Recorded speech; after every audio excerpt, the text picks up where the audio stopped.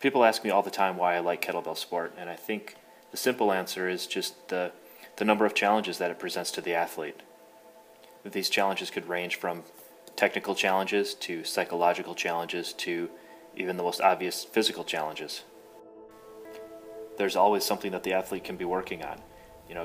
Getting your hand in and out of the handle just a little bit quicker, trying to relax just a little bit more on the next repetition to conserve energy, trying to stabilize the weight overhead just a split second sooner so that you can get the rep count and transition into your next repetition.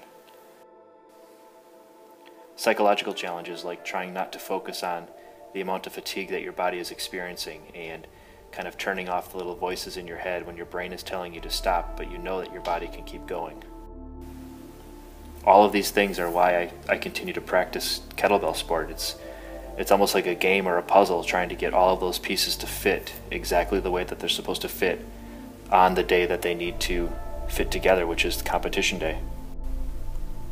And in order to get those pieces to fit together, I've changed quite a bit since the last video.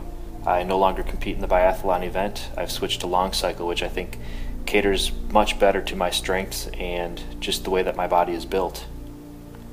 I've changed the way that I prepare for each training session. I stretch a lot more, and I find that the more mobile and the more flexible that I become, the easier it is to assume the positions that I need to for my sport, which in the long run wards off fatigue and allows me to get just a couple more reps when I'm in that fatigue state.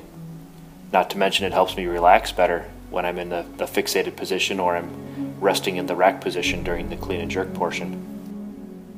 I really try to focus on sleeping more, and I've integrated quite a bit more tools into my toolbox that really allow me to kind of gauge how recovered I am from my last training session. This has been a game changer for me because I know when I need to rein back the intensity and the volume and when I can push full steam ahead.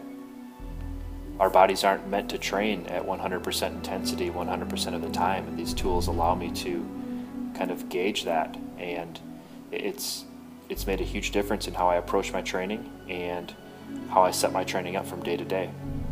Right now, as we're recording this, I'm actually preparing for 2 competitions.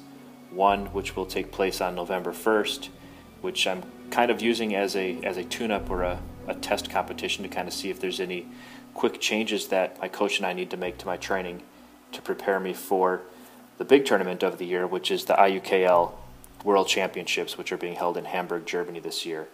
That's going to be exciting. I think it's going to be a great opportunity not only to gain some extra experience on the platform, but I'll be able to witness really the best lifters in the world do their thing and leave it all on the platform to shoot for that world championship.